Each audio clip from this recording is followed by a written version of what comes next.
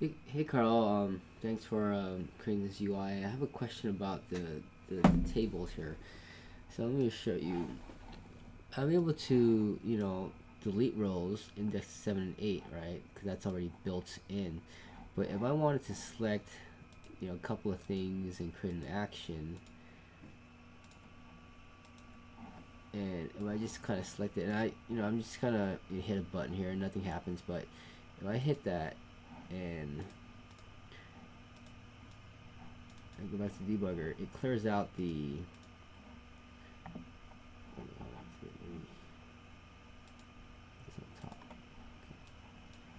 so actually the button doesn't do anything right now, but how do I, in a sense, create this US table data part to show that, hey, 7A has been selected, so so that I can do some kind of action later on. Do I need to, in a sense, create this JSON code, I guess?